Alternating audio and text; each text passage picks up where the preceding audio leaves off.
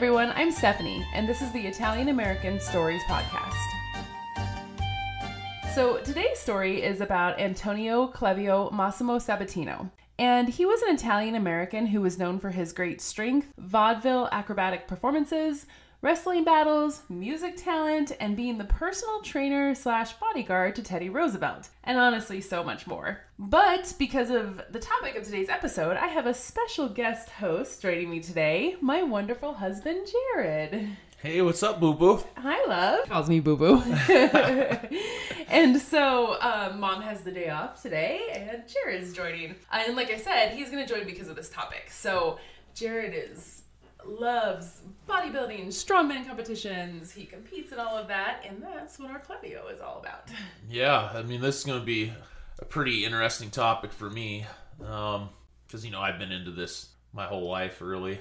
Yep. So, yeah, and I grew up hearing stories about my uncles who were professional wrestlers back in the day.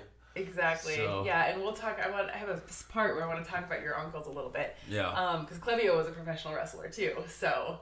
Yeah. Yep, it's pretty cool. So it should be fun. All right. Alrighty, let's get into this. And Mom will be back next episode. Yeah, you wore her out. You had her clean our whole house. She needs a rest day. She's been cooking and cleaning and podcasting. She just never stops ever. But that's an Italian mama for you right there. Yep.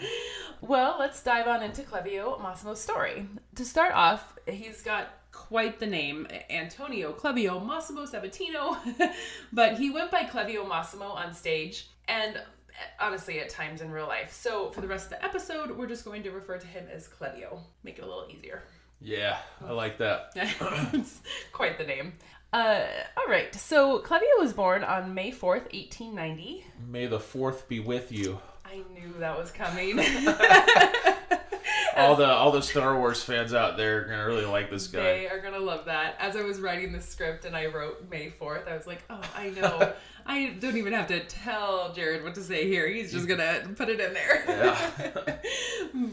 So he was born May 4th, 1890 in Abruzzo, Italy. And his parents were Antonio Sabatino and Cecita Moscati, which reminds me of Moscato wine. Your favorite? My favorite.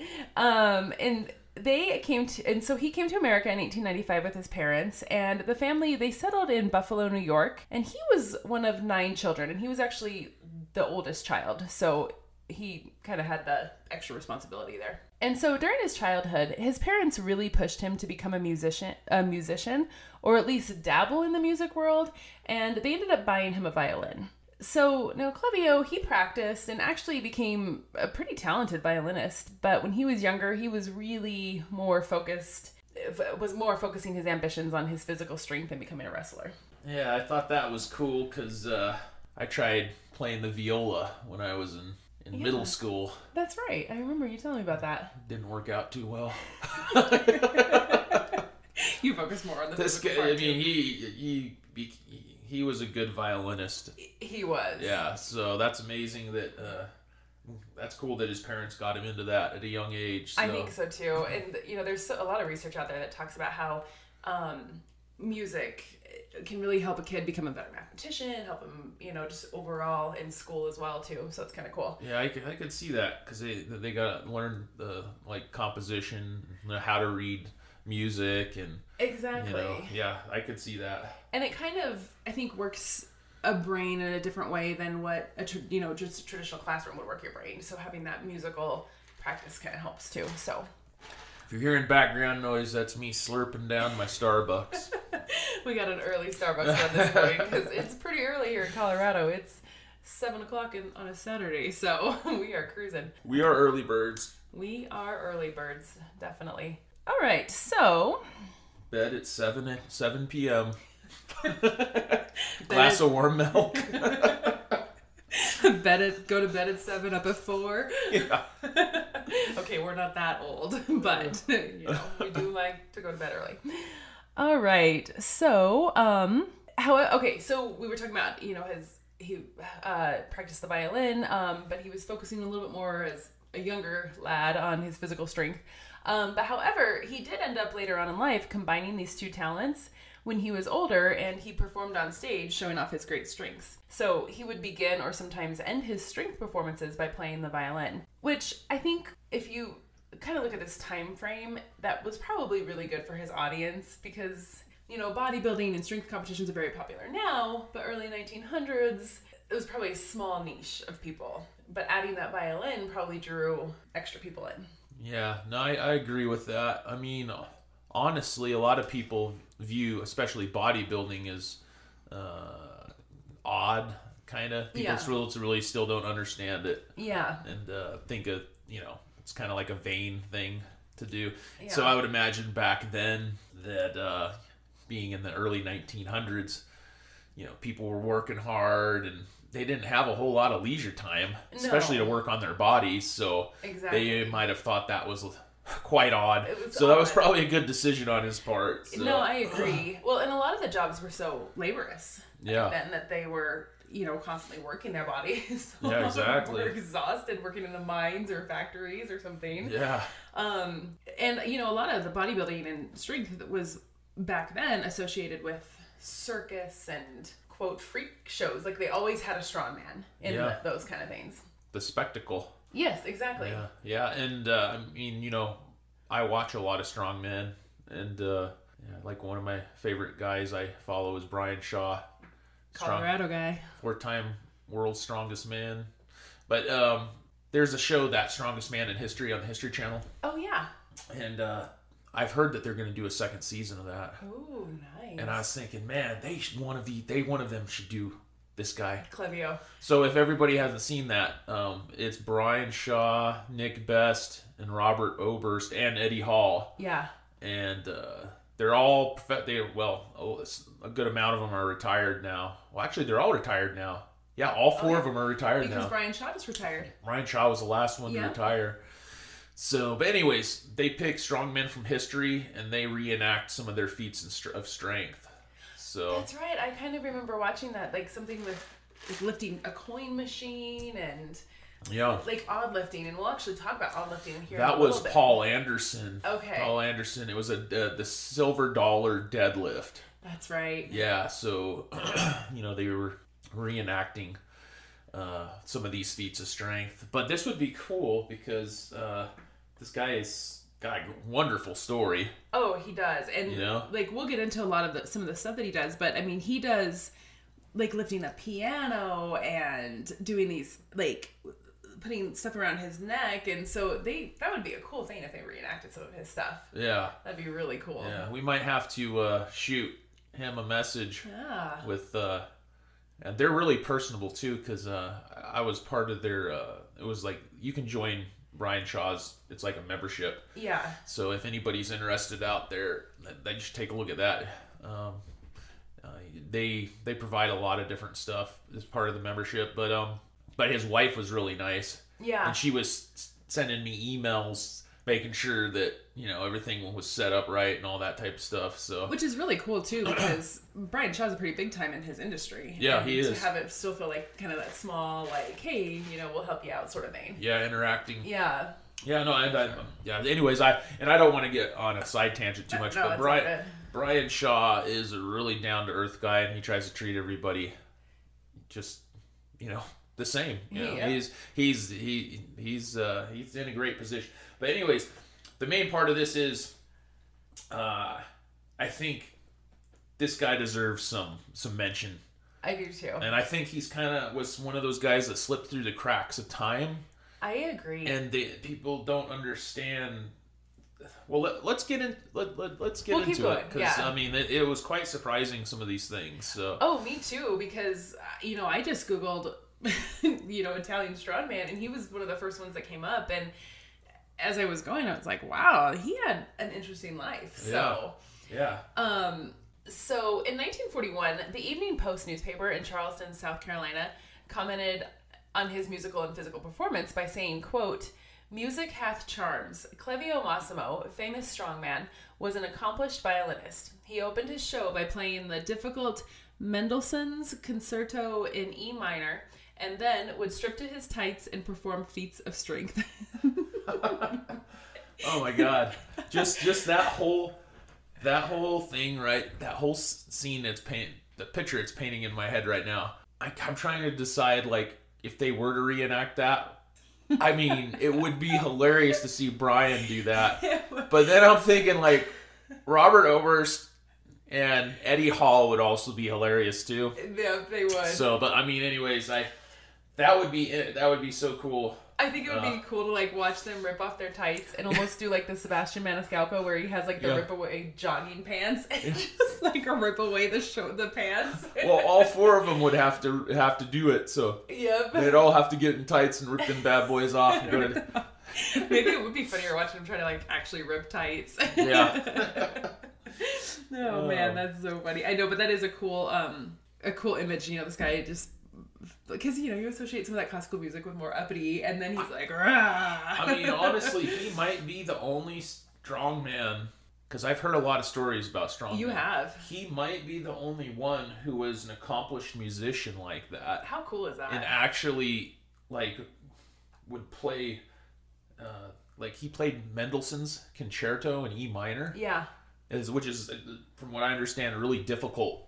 That's what I heard too when I was reading this. So, you know, and I know bodybuilding through you, and I have always associated bodybuilding with classical music because bodybuilding now, and you know, I don't know when it started, but a lot of their routines were done to classical music. Yes. It almost makes you wonder, is it a tie back or to Clevio? Like, you know, do people maybe watch some of his videos or hear about him and think bodybuilding routine to classical music, or maybe classical music just flows better to bodybuilding routines?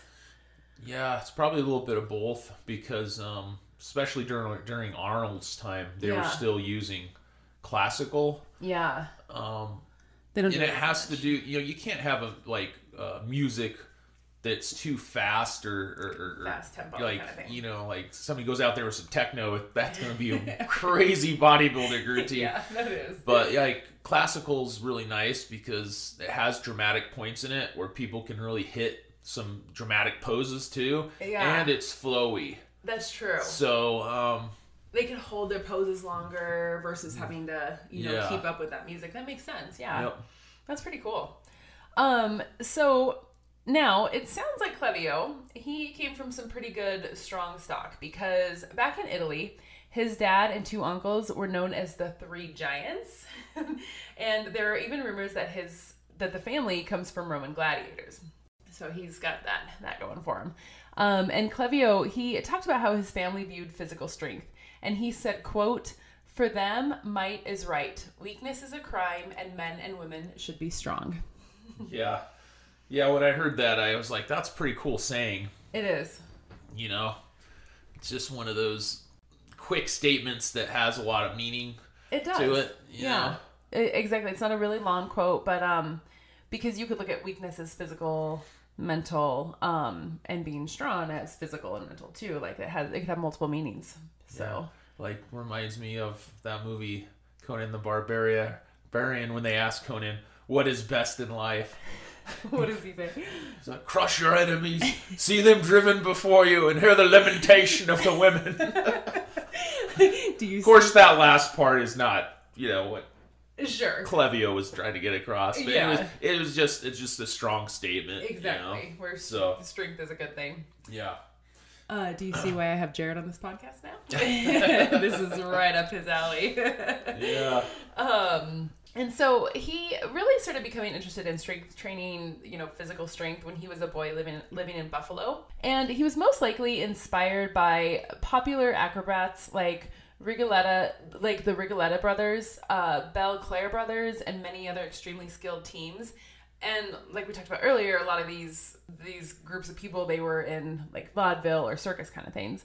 And sometimes they would come to Buffalo, but in most cases, Clevio had to travel to watch them in New York City. And so he started working to help support the family at the age of 12. Like I said earlier, he was the oldest kid. But he didn't give up on his dreams. And so he still worked on pursuing them by going to the YMCA and working out, which is pretty amazing. You think of 12, like, childhoods are so different now from back then. I mean, he's 12, he's helping to support the family, and he's going to the YMCA. Like, no excuses at all. Didn't have all that time staring at a screen or playing video games. 100%. It's like what kids don't know, That's just the way life was. Exactly. Yeah. And they were out and they were about and they were doing things. Yep, exactly. So, had a lot more responsibility back then. Yeah. A lot more. Yeah. For sure. I mean, and so like, me and you were born in the 80s. And so, I mean, we were spoiled too. Oh, especially compared to this. I mean. Yeah. I mean. Definitely. But and I mean. I've taught 12-year-olds a few years ago. They are not doing this. No. Yeah. I mean, it's just progressively gotten worse in that regard because the way the world is moving, everything is so digital. Exactly. I mean, shoot, I work 100% remote from home. I'm sitting at a computer all day. Yep, exactly. But, that's why it's good to remind yourself to get up.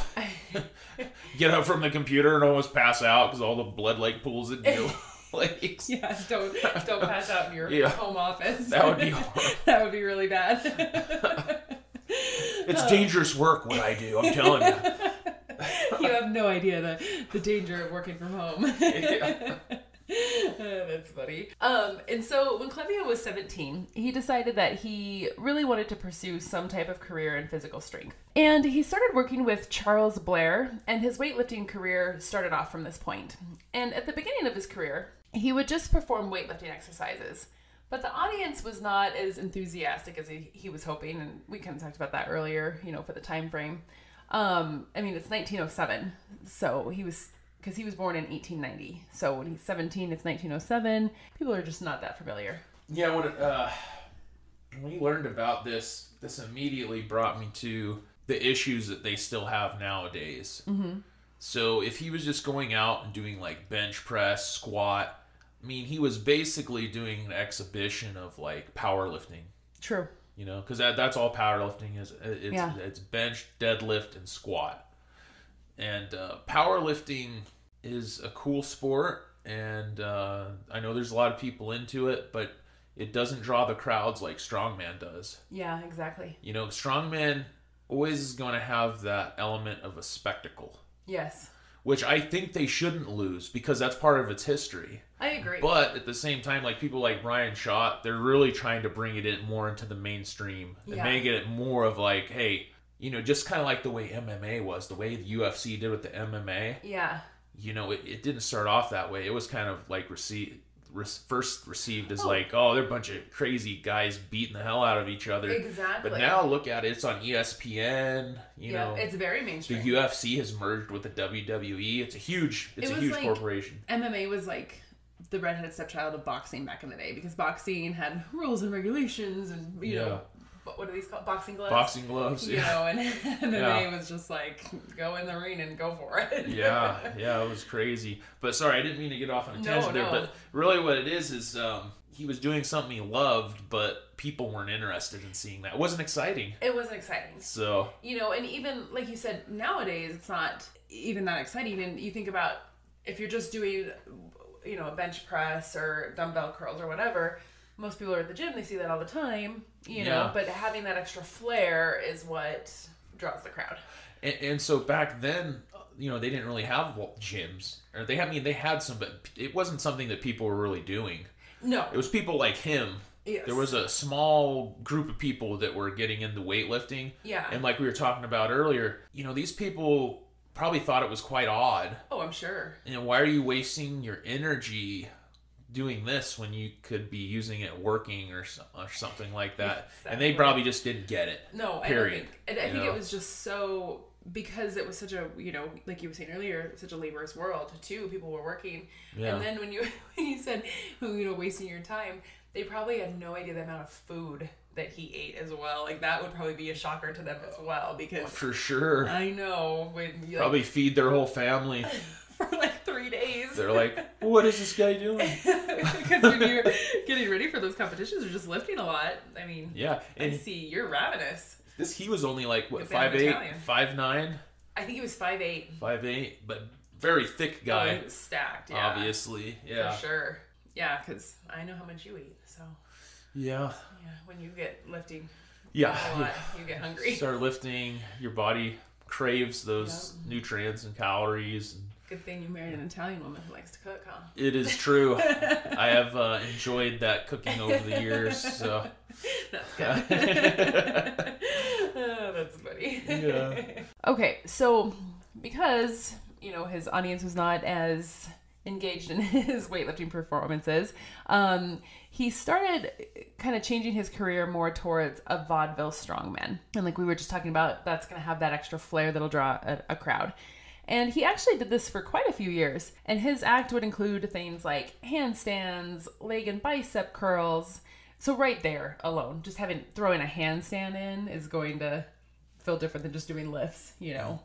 Why do they call it vaudeville? You know what? That's a really good question. I don't know what vaudeville means. I know that it's like older theatrical performances. So it says, I just looked it up on Google, and why is it called vaudeville? And it comes from the northern part of France, from the valley called Val d'Ivere. And so basically, vaudeville is a theatrical genre of a variety of entertainment which began in France. And it was originally a comedy without psychological or moral intentions. But it kind of slowly turned into like a feature having specialty acts such as burlesque, comedy, song, dance. And then I think it started pulling in more of the odd niches like strongman. Yeah, that's cool. So yeah. And from the sounds of this, the vaudeville strongmen were more, they did a lot of gymnastics. Yes. Type acrobatic and gymnastic, which you would see in a circus. Exactly. So a circus strongman. Yes. Right? So much. A sideshow. So that makes sense with the way they described that. They described it. Yeah, exactly. That's cool. I never even thought about where that came from, but that's kind of interesting. Yeah, that is interesting. Yeah. And how it progressed throughout the years and changed. Yeah. And now you don't even hear about it anymore. No. And so he would also do things like juggling, lifting his assistant into the air, and of course he would play his violin. But one of his most famous acts during his vaudeville years was having his partner or assistant do a handstand on Clevio's forearms. Yeah. And I watched a YouTube video where the guy he kind of does like, pulls all these old strongman guys and talks about them. And he was talking about how Clevio has one of the most massive forearms he's ever seen. So, I mean, you think about a man's hand on somebody's forearm, like, that's a lot of strength. Yeah. It's crazy. Yeah, I mean, that's, I've heard strongmen talk about this before. So once again, back to that, what I was talking about, the strongest man in history, they talk about these things. Yeah. So, that's static strength. I mean, this guy is holding a position and somebody else is getting on top of him. Robert Oberst, and I think later on we get into this thing about the piano. Yes, we do. Yeah. Well, Robert Oberst describes it as squish weight. Oh. Because they're getting into a position and then weights being put on them. Okay. Right? So they're kind of using their structure to support the weight. Okay. Which is a little bit different than like a dynamic lift. Like if you were to like actually go through a range of motion. Yeah. So there are some differences there, but... Oh, that's interesting. Yeah, I mean, obviously it's not taking away anything from what they were doing because obviously it takes technique. You have to be strong still. Exactly. Especially, throughout the body, the core and everything like that. So. Well, especially with the core because... So what Clevio would do is he would stand up and put his arms out and the other person would literally just do a handstand on his forearms. So that person is shaking and moving. So you got to have that strong core to hold yourself and your forearms still. Yeah. I mean, and I'll post a picture of it on the Instagram page so that everybody can see it, but it's interesting. It all starts with one person. One person said, "Why don't we try this?" Can you imagine how that went the first time? I know. And then they started figuring it out over time, and they passed those techniques down. Right. Over the years. They were probably like, "Clevio, your forearms are so massive. What could we do with those? Let's just do a handstand on them." Yeah, well, let's. And so he worked with the vaudeville, but he ended up performing with Barnum and Bailey Circus also, and he had an act called the Modern Hercules. And actually, that's what I called this podcast. This episode is the Italian Hercules because he was referred to as like being like Hercules a lot. So yeah, so I guess Lou Ferrigno and Arnold. If you don't know who this guy is, he was your OG because they both played Hercules in movies. Oh yeah. So one of them did Hercules in New York, and the other one did Hercules the movie. So I mean they. Yeah. And this guy was Lou Ferrigno was Italian, of course, too. Yes, And then this guy's Italian. Yeah, so, exactly. So yeah, he was the OG. He was the first modern Hercules. Yeah.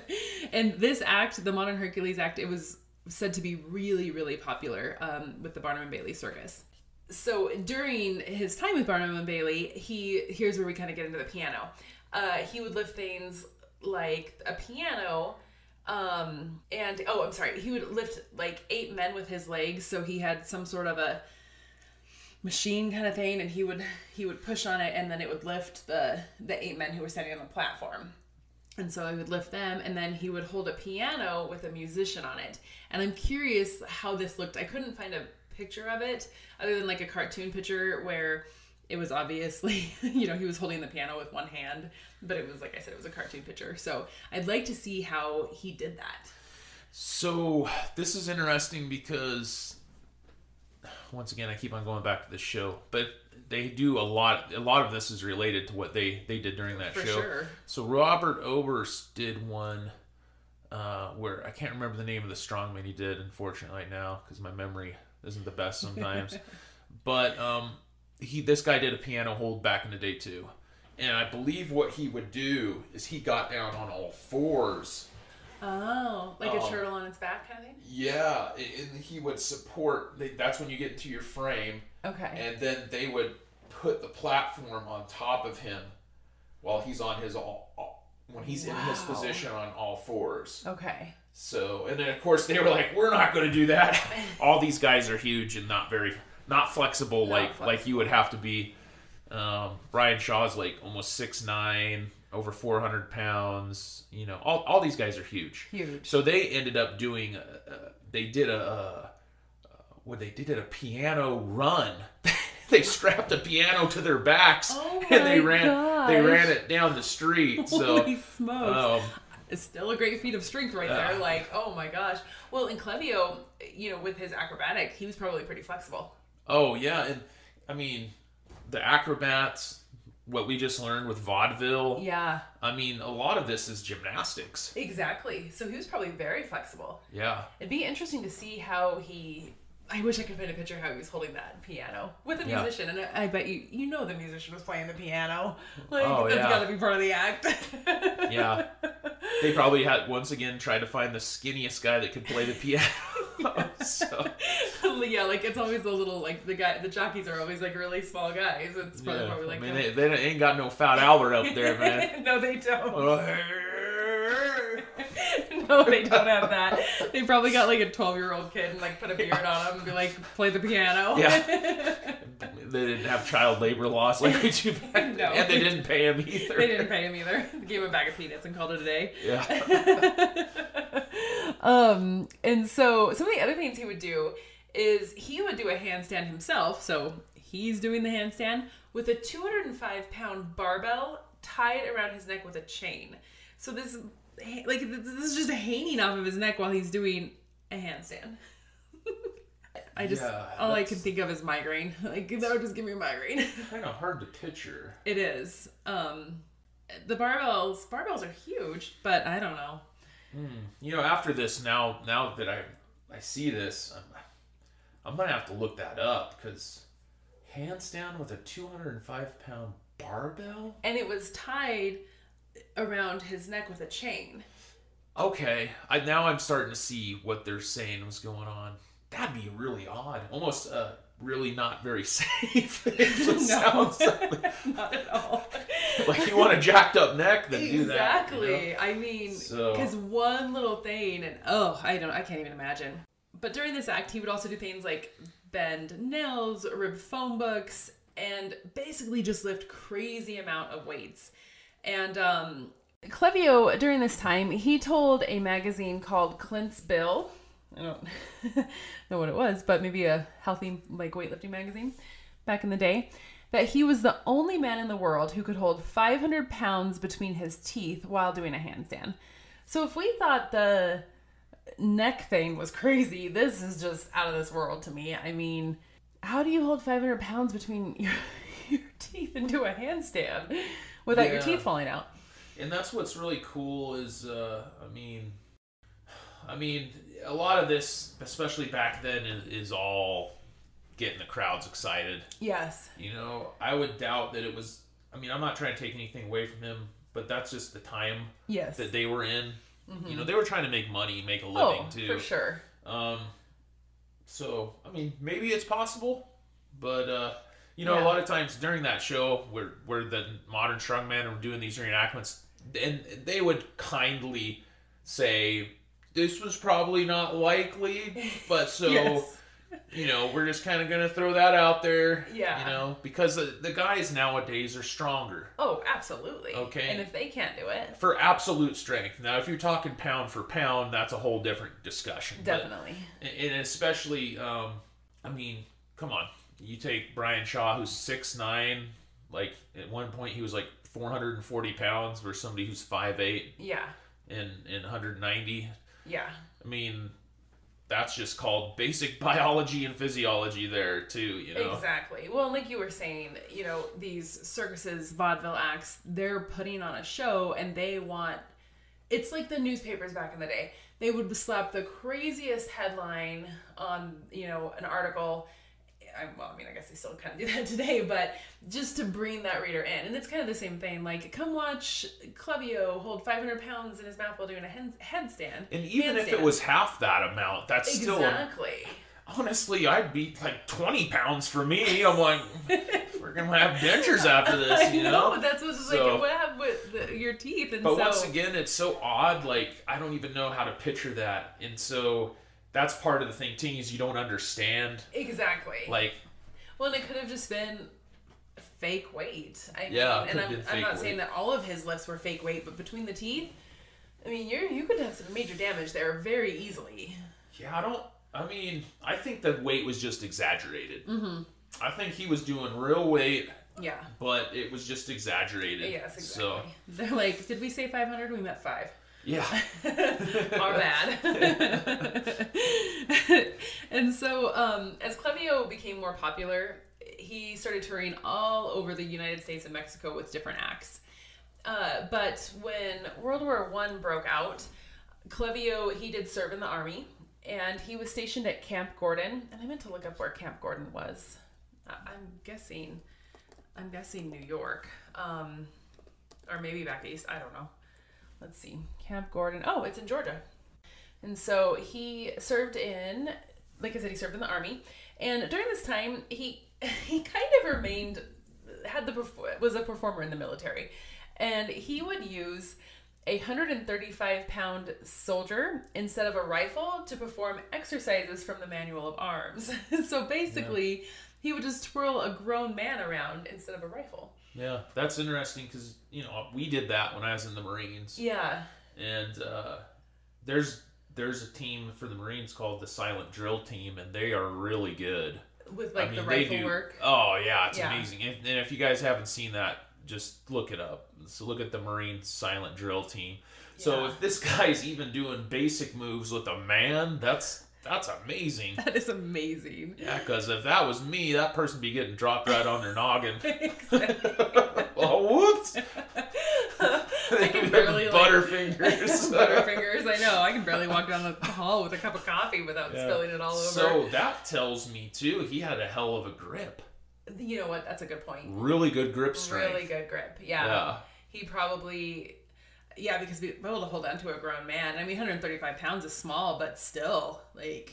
And moving him into the way you're twirling a rifle... Yeah. And getting it... If he's doing that with a man, that's impressive. I wonder if this soldier was wearing his helmet. I would be worried, like... Yeah. I'd skid my head on the ground and get road rash on your head. And... Yeah. But yeah, it's just... It's pretty impressive. And I guess it would draw like really big crowds and, good morale booster. Yeah. For sure. Especially, World War I. I mean, it's crazy. So. I mean, that's amazing. He's a World War I vet too. I know. Jeez Louise. He lived quite the life. He really did. Did you happen to find any research? Like, was he deployed? Was he in combat and like trench warfare and stuff? I found some of his veteran records on Ancestry, but I couldn't tell if he was ever deployed or not. Gotcha. And so I'm kind of leaning that he stayed in the States. Okay.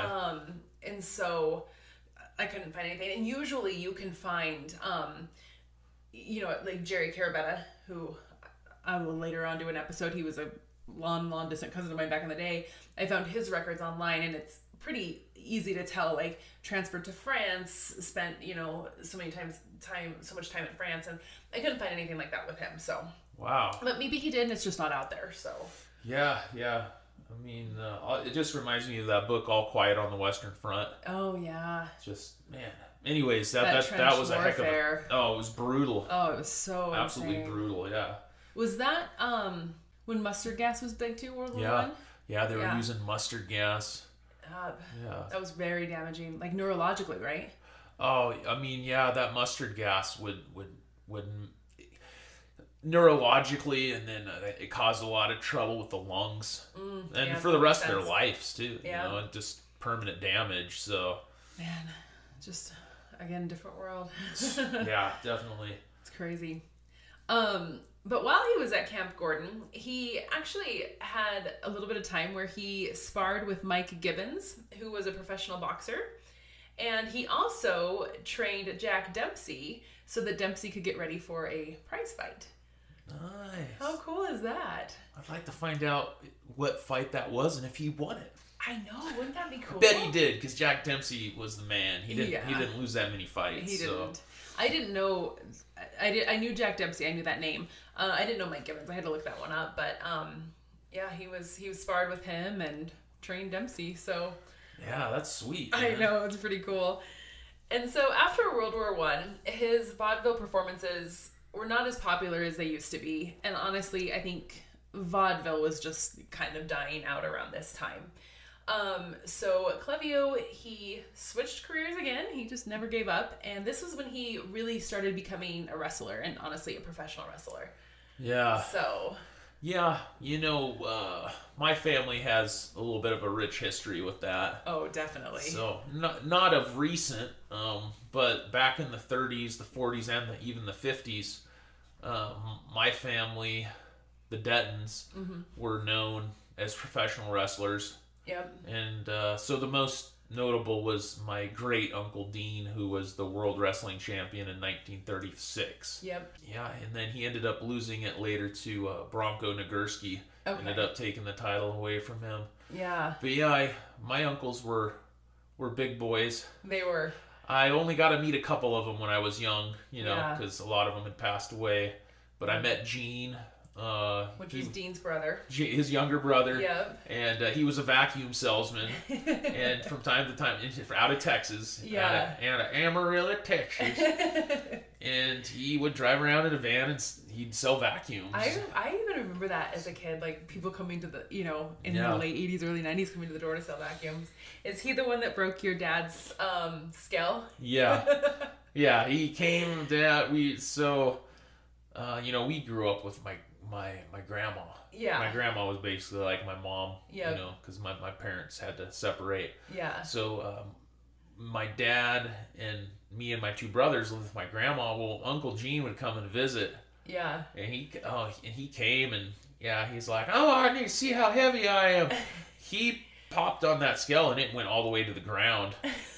And this, it wasn't like a fancy scale nowadays with the digital. It was just a regular manual scale with a spring. Yeah. But after he had stepped on it, it wasn't the same anymore. But he was well over 300 pounds. Oh my gosh. But and all those guys were over 6 feet. Yeah. So just big boys. Yep. That's really cool. Yeah, really, really. I grew up with a lot of colorful stories. Oh, for sure. Surrounding around. So Dean, Dory wrestled, Gene wrestled. Well, and all the boys were they grew up on a ranch. Idaho, right? Yeah, out in Idaho. Small house. Oh, yeah. And Stephanie is actually way better with keeping up on family history and genealogy than I am. She can tell you more with how many siblings were there? There was 12.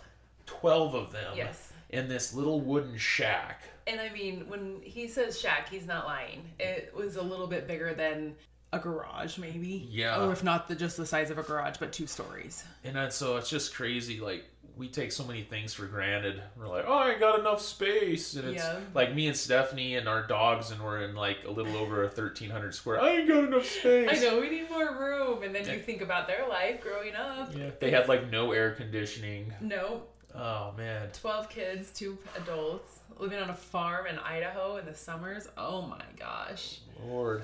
It's crazy. Yeah. But anyways, I don't mean to digress, but yeah. No, that's fine. I'm glad you talked about that. That's cool. He got into wrestling. And Dean Denton, and actually, you know what? I'm going to post this because it's kind of cool.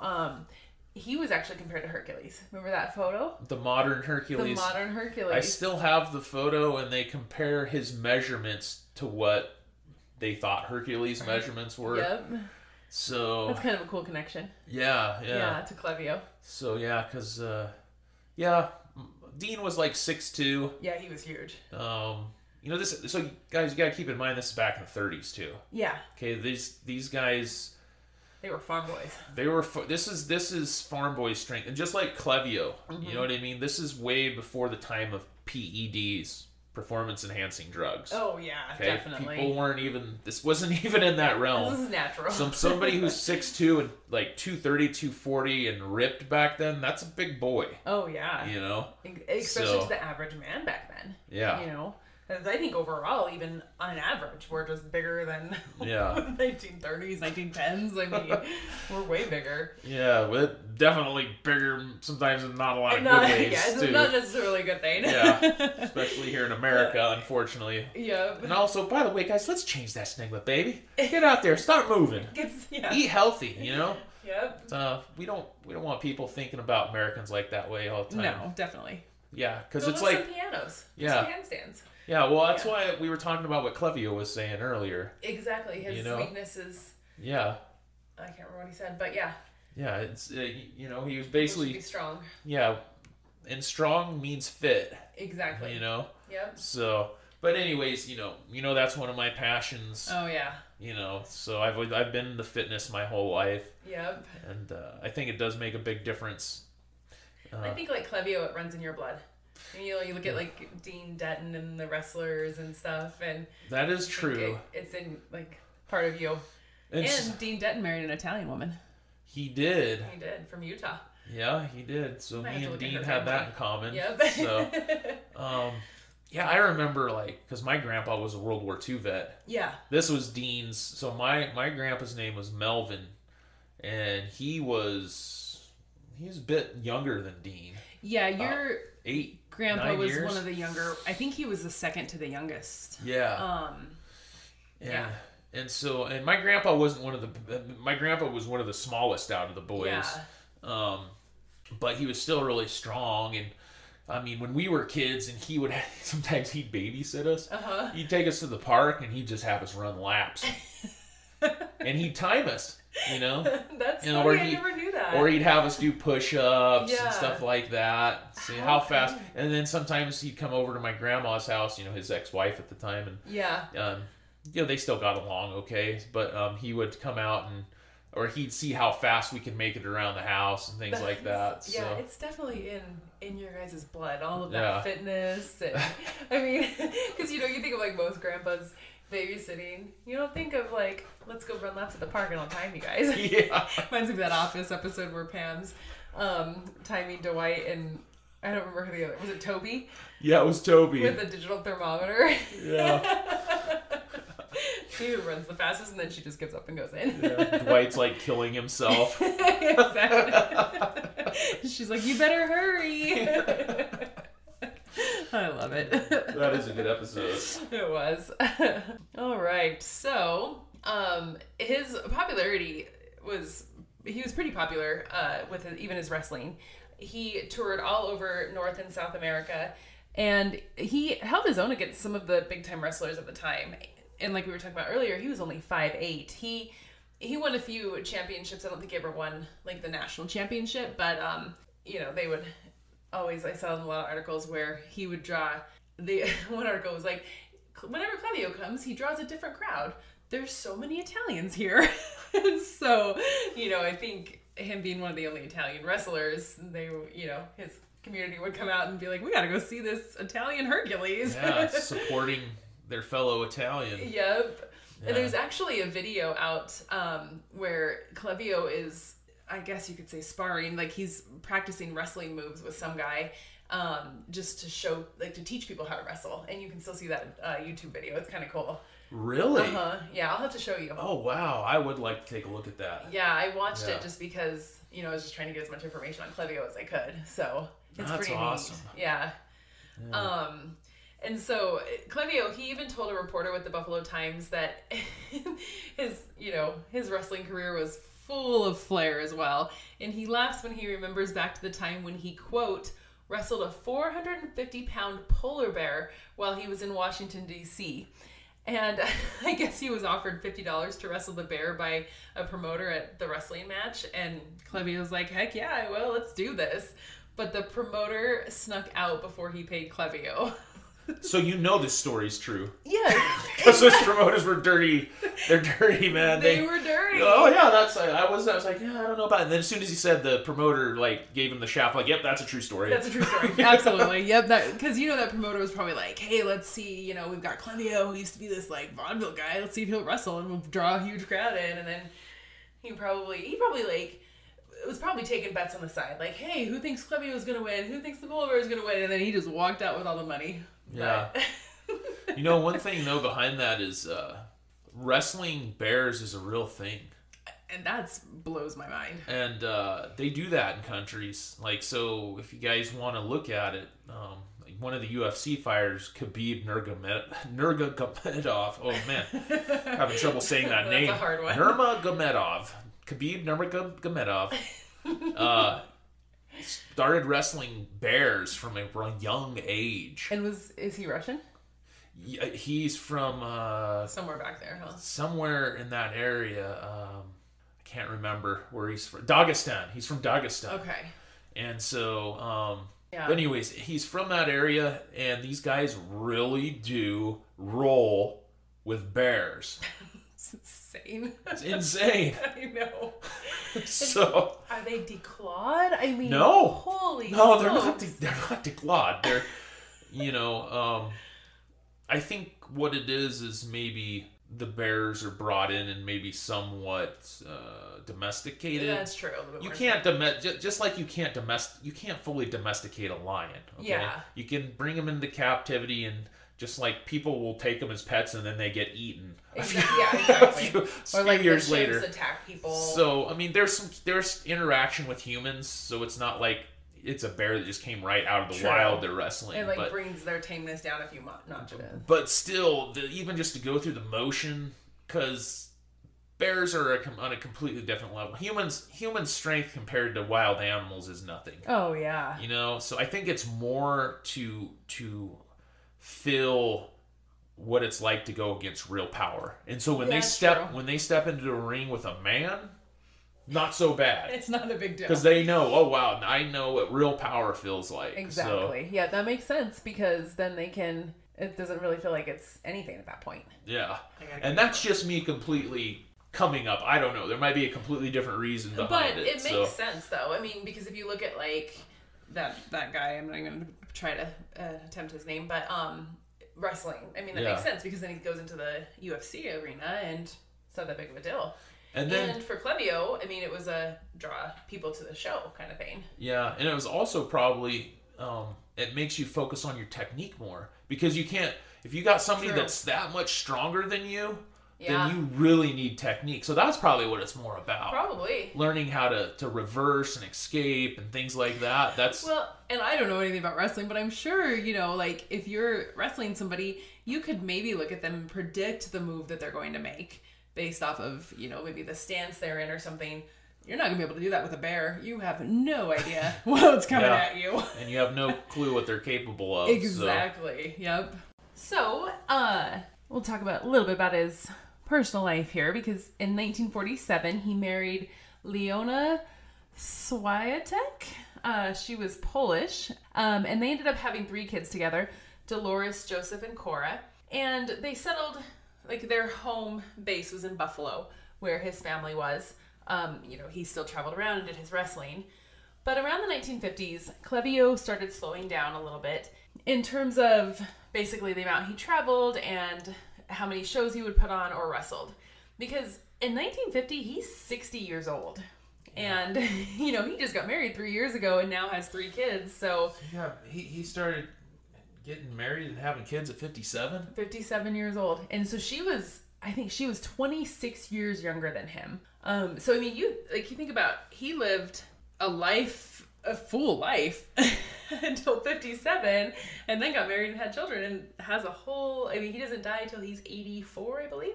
So he basically did the opposite of what most people do. Yep. He lived his life. Yep. Basically till he was 60. Yep. And then said, I ain't got nothing else going for me. Might as well have some kids. I'm just kidding. Nobody wants to watch me wrestle anymore. I'm gonna go get married and have some kids and settle down. I'm completely joking, no, of course. I actually think that's pretty amazing. I think honestly. so too, because it's kind of like it's just like 2 lives. I mean, a lot of times people, like your Uncle Dean, he had married and had the kids during the whole wrestling thing, and so a lot of the times those lives are intermingled, but they're kind of separate, because after he got married he kind of stopped traveling around.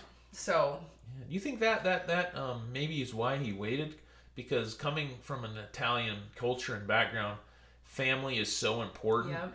So maybe he knew like he had to do his career, because if he had a family then he'd have to walk away from it. Yeah, and he wasn't ready to walk away from it. I mean, that's just part of the culture. Oh, for sure. No, that's a really good point. I didn't think of it that way. You're not a good person, you're not a good man if you neglect your family. Exactly. And you don't devote your time to your family. Family's everything to him. Family's everything. Exactly. No, that's a good point. I didn't even think about that. That could have been it. And because he knew that he just wasn't ready to stop what he was doing. Yeah. So I think that's smart if that was why. Makes sense. Yeah. And so when he was back in Buffalo, living the family life, he decided to put his musical talent to work again. And he started playing in various nightclubs in the New York area. And he actually had a really rare violin. It was over 250 years old and was valued at $5,000. And so today that's about $65,000. And I compared it to about 1955 because, if he had it valued in the 50s, I just went right in the middle. So $65,000, and it was 250 years old. I bet it was like a Stradivarius violin. Those things are like so expensive. Are they? Yeah, I have. I just learned about a little bit that when I was in orchestra. Okay, gotcha. But yeah, my dad was pissed off when I decided to quit. He spent $500 on mine. Oh my gosh! See, I was like, boy, you're gonna learn how to play that violin. Or viola. For me, it was the viola. Yeah. $500 seems like a lot of money to me. Yeah. I mean, and this thing's valued at $5,000. Yeah, I bet your dad's mad. Yeah, he was. That's a lot of money. And so Clevio, he would go to New York and play in the nightclubs, but he also would eventually start teaching bodybuilding classes. And he would teach the class 5 nights a week. He taught them like in the evenings, and so they were more driven towards adults and not necessarily, I mean, I guess teenagers could have went too, but and he also taught acrobat classes at a local adult center. So I think it's cool that, he's technically retired, but then he was passing on that knowledge. So for sure. Yeah, that's amazing. And honestly, the last 20 years or so of Clevio's life was pretty quiet. I think, like we talked about earlier, he just enjoyed spending time with family, kids, eventually grandkids. Because I couldn't find a whole lot on him. He was everywhere in the news papers until like 1950, and then it just kind of dwindles down. And so he did end up passing away at the age of 84 on February 2nd, 1975. And his obituary now was just full of surprises and interesting tidbits about his life. And I mentioned earlier about him working with Teddy Roosevelt. And this was the thing that shocked me the most, because I had done all of this research, and then I got to his obituary, and it says that Teddy Roosevelt approached him and asked him to help train him and be a bodyguard for him. And I had done all this research, and I had no idea until I saw that in his obituary. And I still can't find anything on it, but I think, he was the president. Maybe it was kind of done in secret. I have no idea. But how cool is that? Yeah, I mean, when you told me about this, I thought it was amazing. Teddy Roosevelt, probably my favorite president, honestly. Yeah, he's pretty cool. No, definitely towards the very top. Oh, definitely. I mean, yeah, he's a cool the guy. bull moose, man. Yep. Come on. Exactly. Gets shot in the chest. He's got like a speech. That's the story, right? He had a huge, thick speech in his pocket. Somebody shot him in that speech, and it did hurt him, but he finished his speech. Yeah, he had was it a flask or something in his pocket? It was something. I was told he had his whole speech. Oh, you're right. It was so his thick, notebook. the paper. Yes. And so it went, and of course, back then, it's not like the pistols we have now. It might have been like a cap and ball pistol. Sure. So it might have not been super powerful to begin with. Yeah. But it just the whole idea. It's really about the mindset. Okay, if you get shot, you're probably not going to try to finish a speech, no matter if it was you're just bleeding a little bit or a lot. Just the mental shock of it is, but he overcame that. Yeah. And I bet you Clevio, going back again to Clevio's quote about how men and women should be strong and all that kind of stuff, he probably really admired Teddy Roosevelt for an example like that. But also, Teddy Roosevelt, he was kind of sickly his whole life. I read some of his autobiography about him, but he was always kind of just physically sick, and nothing would help him. And so one day he just said, I'm just going to make myself healthier. I'm going to exercise, and I'm going to get really strong. And he did, and he changed his whole life. He was kind of this sick little child that never really left the house, and then he hunted in Wyoming, and he did all these crazy, amazing things. So I bet Clevio looked at him and almost admired him. Like, hey, yeah, you overcame that. Yeah. So. Yeah, I think so. I mean, I wish it would be really nice to find some more information on this, too. I know. It'd be cool to see a picture of the two of them together. Yeah. Yeah, because Roosevelt saw him perform in 1911. Which, I mean, come on. Okay, so 1911, what year did World War I start?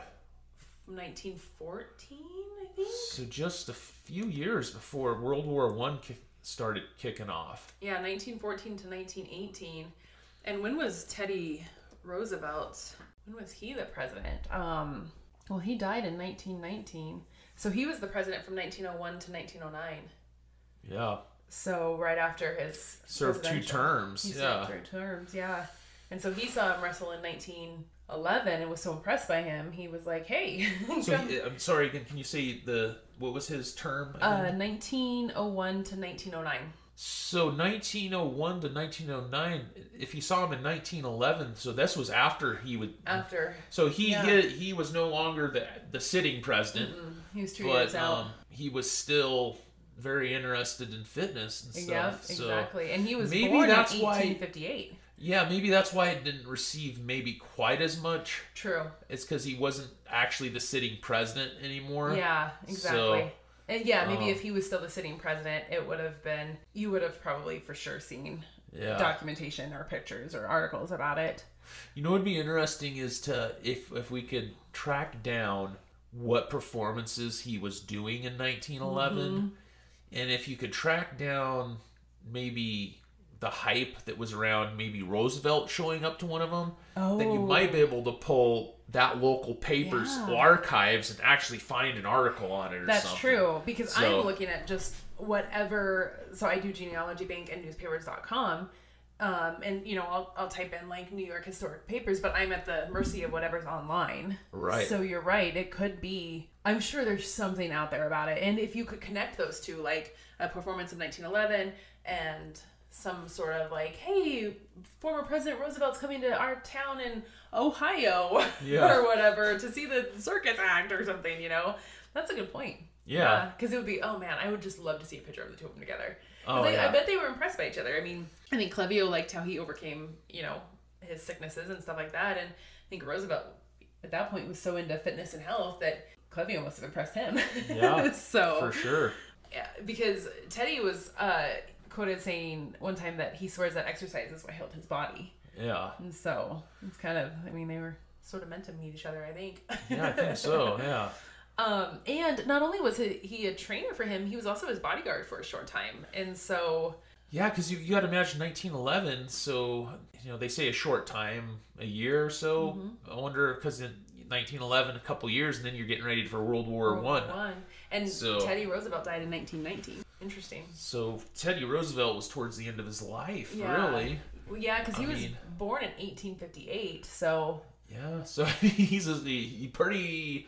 For that time, pretty even old. Even in 1911. Yeah, pretty old, and he's still interested in fitness and things like that. So that's awesome. Pretty cool, yeah. Yeah. Yeah, because even in 1911, he was an older guy. Yeah. So, another thing that I saw in Clevio's obituary was it said that he was mentioned in Ripley's Believe It or Not 3 times. And so, now the obituary says mention, and not like put in. So I don't know if he was actually in Ripley's for breaking the records, or if they were just mentioning his strength. I think they focused on him ripping the phone books and bending the nails and stuff like that. So gotcha. But because I couldn't find, you know, usually you can Google something like Ripley's Believe It or Not record, and he never popped up. So I think just because they mentioned it, you know, it's probably like, hey, watch for this guy. He might break a record one day. He's ripping phone books. Right. So yeah. And his wife Leona, she lived until she was 96, and she passed away in 2012, which feels so recent to me. But again, she was 26 years younger than Clevio. That's crazy. Yeah. Because he passed away in the late 70s? 75. And then she passed away in 2012. 2012. It feels so recent. Doesn't seem that long ago. Considering he was like in vaudeville acts. It just, you know, crazy how the generations can span. Yeah. Well, and that quite an age gap between the two of them, of course. Yeah, definitely. So... and I found a really cool picture of Clevio in his older life, and he's holding one of his grandkids like high in the air. So he's got his grandkid's feet in his hands, and he's got his hands just straight up above his head, and the kid's just standing up, and he's holding him. And I mean, he's got to be... You showed me that picture. It's a cool picture, and I'll post it on the Instagram. I mean, he's got to be, gosh, in his late 70s, if not 80s at that point. I mean, the kid's small. He's not like a 12-year-old or anything. He's probably like 3. Yeah, but still. Like... I wouldn't do that with a kid. No. Because more than likely, they wouldn't stay up there for very long. Kids are squirmy. So, they're squirmy little guys. So, no, that's awesome. Yeah, so, but that's about it for Mr. Clevio Massimo. Yeah, so, man. Yeah. So interesting. Like, I think this guy needs to get some type of mention. I do too. Somewhere. You know, maybe we'll shoot them an email. We'll shoot them an email. Yeah. Saying, you know, here's a link to our podcast, your podcast. But even if they don't listen to the podcast, they should at least just look at this guy, because I think I've heard that they're doing another season of The Strongest Man in History. That'd be cool, because he did some really cool things, like with the piano and lifting 8 men. They could reenact some of that stuff, or at least attempt to. I mean, this guy's story is just. It's completely amazing. I mean, the not only the feats of strength that he's doing, the guy also was a well-accomplished musician, and he put that into his actual strongman acts. Yep. I think that's unique in itself. I'm sorry. We're gonna have to check that. I'm gonna have to look at it too, but.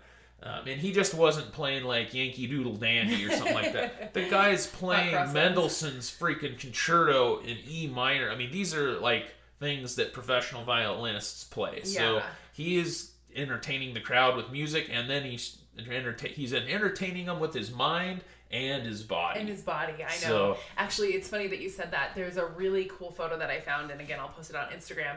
But it has him like in a suit, and he's playing the violin. So he's, you know, like at a concert. And then it reminds me of those old 80s photos where like one face is fading in and like all this kind of weird stuff. And then in like the background, it has him like flexing at his show. And so it's kind of like showing the two worlds and like how diverse of a person he was. Because, I mean, like you said, he could lift all this stuff and then play the violin and train Teddy Roosevelt. Yeah. I mean, my goodness. Yeah, and not to mention, he was a World War I vet. World War I vet. You know, he took care of his family when he was younger, and then started his family when he was basically 60. Come on, exactly. Yep. Takes a lot of strength to do that. Oh my gosh, I know. Our nephews come over and we're like, it's so tiring. I know. And so I'll have to have you back and do another strongman, because when I was researching Clevio, I had heard of Charles Atlas, but I had no idea Charles Atlas was Italian. Yeah, and so I've known that for a while, and it's only because, you know, I've been into this. You're in this, yeah. You know, mainly, so that goes into the bodybuilding realm of things. Yeah. And so I kind of had a unique experience, because it just so happened at my high school, we had, you know, multiple-time Mr. Colorado. Coach Rod McDonald is our weightlifting coach, but he put together a high school bodybuilding team, which he ran for years. Yeah. And I, you know, never heard anybody else having a high school bodybuilding team. Oh, no, me either. So I think that was... Especially in the late 90s, early 2000s. Exactly, yeah. So I got brought into this whole thing with bodybuilding as part of schooling. Yeah. When I went into weightlifting, I mean, Coach Mack had all kinds of posters of Arnold and the old school bodybuilders up around the gym. That's I watched cool. Pumping Iron, you know, and that has a lot of Lou Ferrigno in it too. Yeah, it has Lou Ferrigno, and so you got to imagine a teenage boy having a mentor. You know, it can be very empowering, especially I'd say for people, kids that are looking for some type of outlet. Yeah. You know, because but maybe like normal quote unquote normal sports like football, baseball, those kind of things. Exactly. Not just for, it's just not for them, but that's a different outlet. Yeah, exactly. So anyways, I didn't want to get off on too much of a tangent there, but yeah, it's Charles Atlas was kind of a role model back in the day to young boys. Nice. That's cool. The whole, and we can get into this on the next one, but that old school thing where they have the magazines with the skinny wimp on the beach. Yes. And then the guy, you know what I mean? So that was Charles Atlas, and he was putting out some rudimentary programs and nutrition in magazines back then, trying to get people into fitness and stuff like that. That's really cool. Yeah, like I said, I'd always heard of him, but I never knew. I ran across this, it was actually a college professor. She wrote the paper talking about basically like the Italian influence on the weightlifting, the strength world kind of thing. And so I was diving into it for Clevio, and she has like 2 sentences about Clevio. And she's like, but now we're going to leave Clevio behind and talk about Charles Atlas. And I was like, wait, what? He's Italian? I had no idea. So you just reminded me of something, though. Like, and I know you mentioned it shortly, but like Clevio came from what was considered in Italy big people. Sure. So you were saying they were called the Three Giants, right? His dad and his 2 brothers were called the Three Giants. So his father and his 2 uncles. Yeah. So he came from big stock. Yeah. So and then they had alluded to the fact they were related to some Roman gladiators and things like that, which I love that type of, whether it's true or not, I just love that type of tie-in, image. You know? Yeah. Running around with like a shield and like Leonidas. Yeah, exactly. Yep. Yeah, so we'll definitely I'll dive into Charles Atlas and we'll do an episode on him. Yeah, I look forward to it. That'll be awesome. Well, thank you for recording with me today. Of course, Boo Boo. Yeah, all right. Well, I hope you enjoyed listening to the story of Clevio Massimo, and I hope you come back to listen to more stories about Italian Americans. See you next time. See you later.